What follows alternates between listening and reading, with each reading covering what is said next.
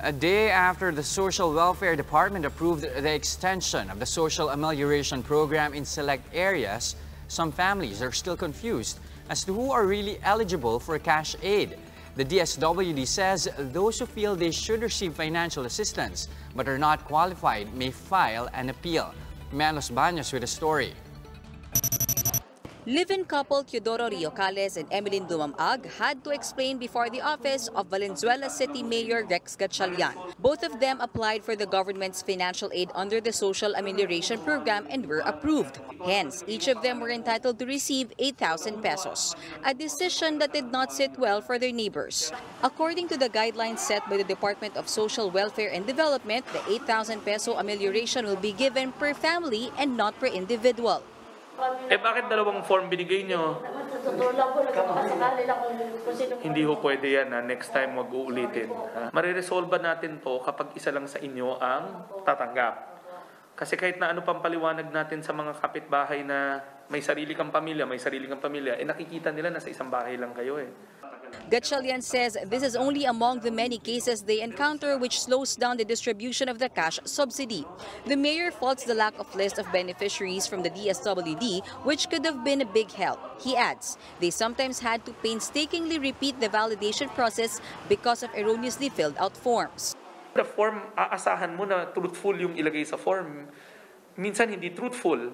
Pangalawa, mali-mali yung fill up ng form, so kailangan mo pa ayusin in the sense na hahanapin mo ulit yung tao, katulad nung nangyari kanina, at uusisain mo na mabuti ano ba talaga ang circumstance sa buhay. News 5 went to one of the payment centers in Valenzuela where the validation and payout of the amelioration for the qualified residents are being done. The process is organized and social distancing is observed. Valenzuela has more than 200,000 households, but the DSWD only allocated SAP payout for 82,708 low-income families or those earning below the poverty threshold of around 10,700 pesos per month.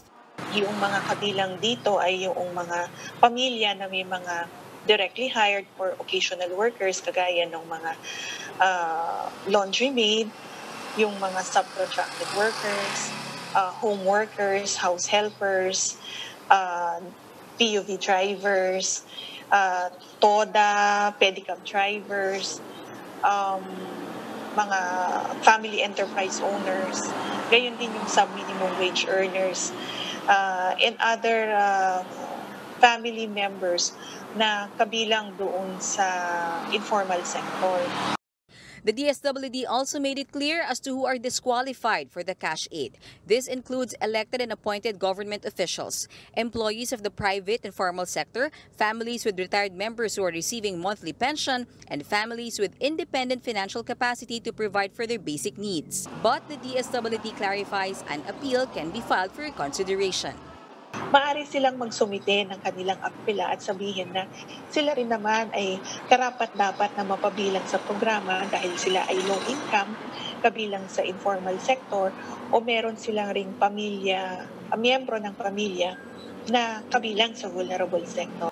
For News 5, Marie Ann Los Baños, we are One News.